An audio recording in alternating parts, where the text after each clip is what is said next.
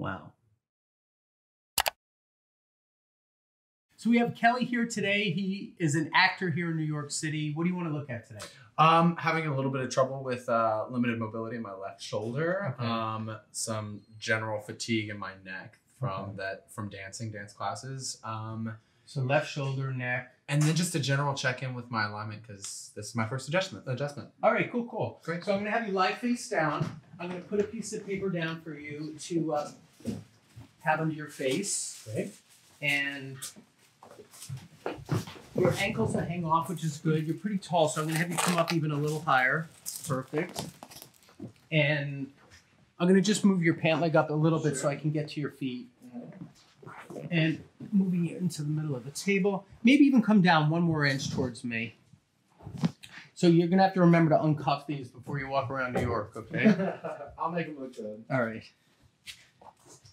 Let's see. So these are alignment shoes. When you watch either some of my other videos or if you play back your own video when it's posted, you'll see why I do it.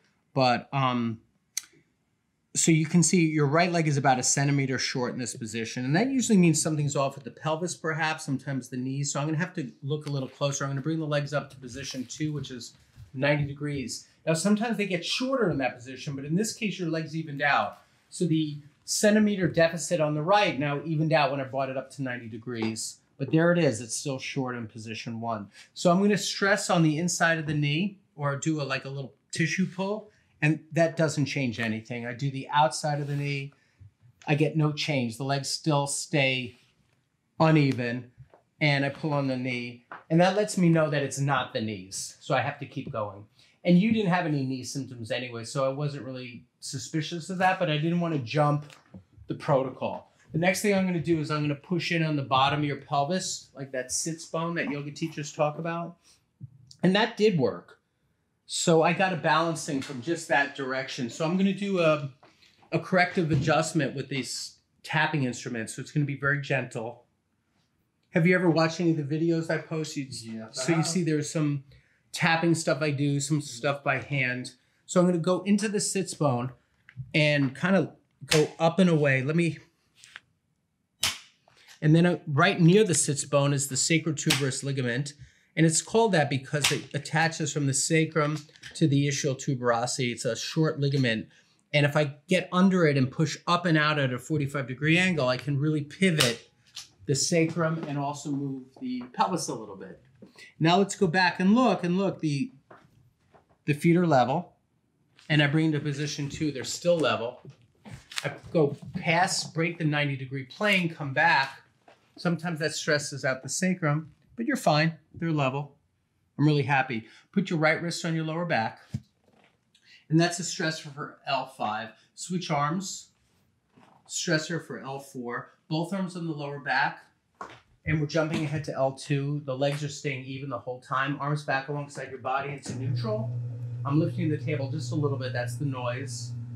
And I'm doing that just for me, not for you, because I just want to not hurt my own back. Put your right palm to the top of the table by your face. Perfect. And that checks T12. And I'm getting no change in the legs, so I'm not seeing anything stressed yet. I'm in the bottom of the thoracics. Bring that arm back down for T10. T10 looks good. Bring the left arm to the top of the table for T11. Ooh, I'm getting a little flutter now. So now I'm getting a little bit of a shortening. Bring that arm back down. Let's see what it does when you bring it down. Yeah, so now I'm really getting a shortening. Bring it up, and it's lengthening. Oh, I meant the legs. So I'm getting some stuff right about here. You feel the tight muscles here? Yep. Good. That's the worst spot, right? Of the spots that I tested. Yep. So I'm going to adjust right into here. It made you jump a little bit. Yep. And then I'm going to come to the opposite side and just get the corresponding ribs. So I adjusted T11 and T9. Bring the left arm to the top of the table again to recheck what we just did. Bring the arms back down. The legs are staying balanced. I'm happy. Bring both arms up together. That's right.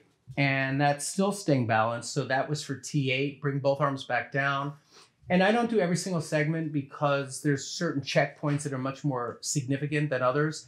If I felt like I missed one, I can always go back and check, let's say, the one that I didn't do. But turn your face to the right.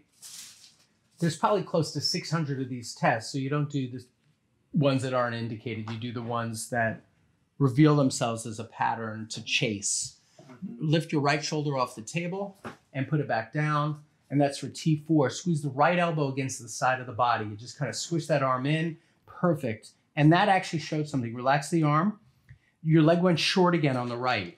And that means that you have a medially rotated scapula on the right. Head back to center. It's a 4-point move. We get the whole kinetic chain of the shoulder. So here's your scapula right here. And we're going to adjust from medial to lateral. We're going to come up onto the humerus. So you'll feel this tender point right here. I know you have that left shoulder. It's the left shoulder that hurts, right? We're going to do that next, okay? And I'm going to go medial, inferior to superior on the humerus. I'm going to bring your arm up like this. And here, look over here so you can see what I'm going to do. I'm going to go right here on the head of the radius, and it's going to be tender right there. Do you feel that spot? Yeah. Look how it makes the finger jump. Watch. So get up a little higher and look down. So this is like marionette strings. I mean, get the camera up a little higher and look down. So watch the middle finger while I do this. Can you do a 2-shot? So you're going to get my thumb and his middle finger. Look, I can make the finger jump. Is that weird? Because it's like marionette strings. And then I'm going to bring the arm back. And I'm going to also adjust into the lunate bone. Good. Now squeeze that elbow against the side of the body again. Let it roll out.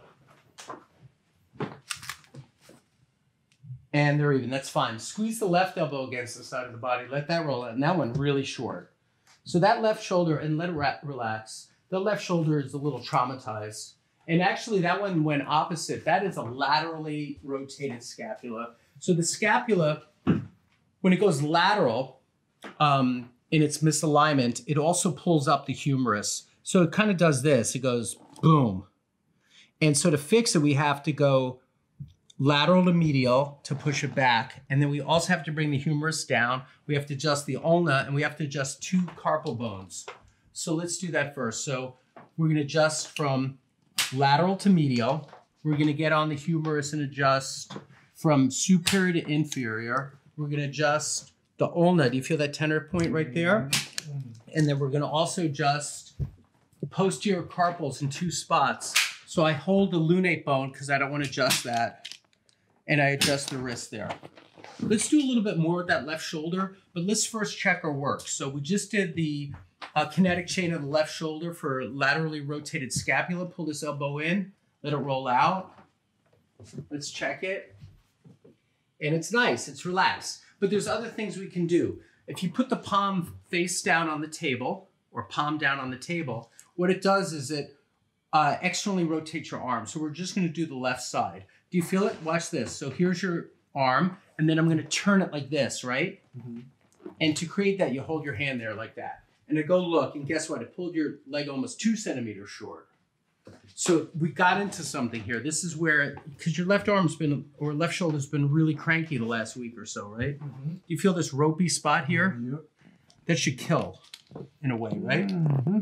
Okay. I'm doing it twice because I didn't feel like I got what I was looking for, which is I wanted to be able to rotate it. So now do this. Look back at the feet, and the feet are even. So I took that pressure off. There's more.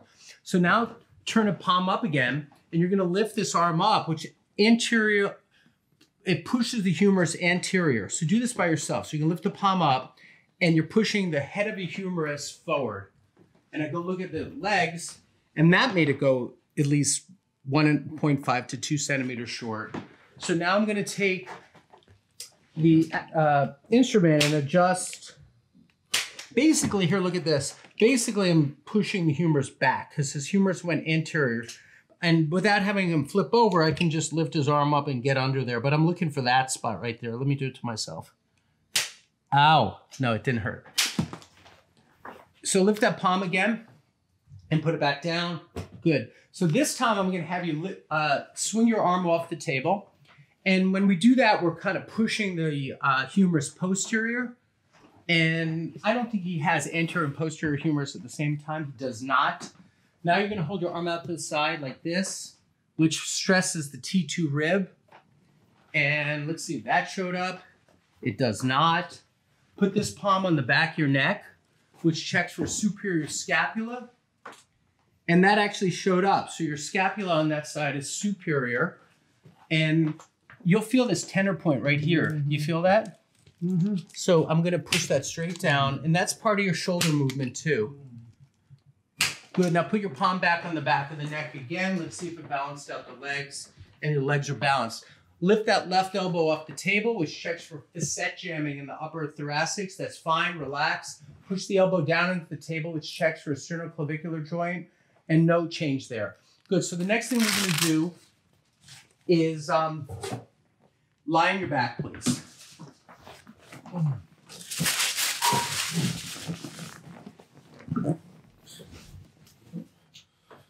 How are you doing so far? Great. It's interesting though, right? It is. No, I can feel it. We're doing different stuff. I took my time. I went through all the different angles of the shoulder. Sure. Here, look up at me for a second. So we're checking rotation. We're checking rotation. We're moving the arm this way, this way, this way, this way. When you push the elbow into the table, it stresses the SC joint, the sternoclavicular joint. Here, feel that for a second. Let's do it on your good arm.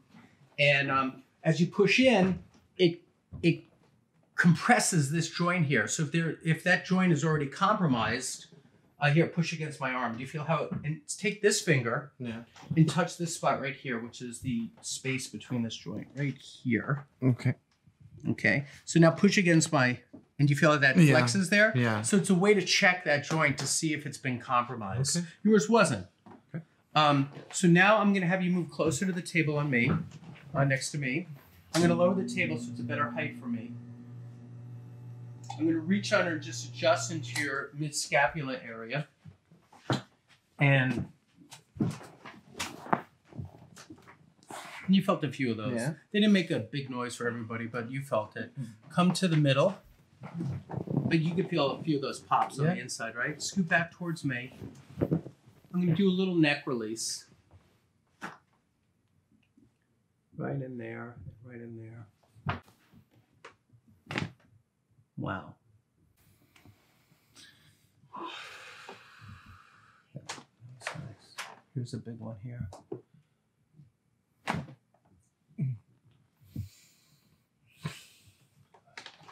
Lie on your side facing me this way, please. And pull up the top knee. And let me roll these shoulders back. So I'm going to do this spot right here. Okay.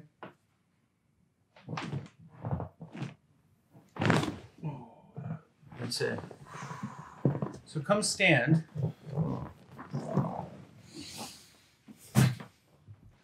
And see what the shoulder feels like. I don't know if it's going to totally feel different on one day. No, you can totally tell the mobility just in, Really? Here, turn this way so I can see what you're doing. It was here before at the beginning, but now a full extra like 3 or 4 inches of flexion. One of the biggest, I found 2 big misalignments here. Drop your arm and turn towards me a little bit. So one is I felt like this whole humerus was pitched forward. So when that happens, you can't get rotation. The other, so I took some of the humerus, anterior humerus out, and then I also found that there was externally rotated. So this position was also compromised. So think about it. When you turn your arm back, you need to rotate. And you also have to have that humerus in a good position or you can't get the arm back. So even with those 2 corrections, I think it made a big difference. Truly. Yeah. Feels so good. All right, man. Dude, I appreciate it. Thank you. I appreciate it.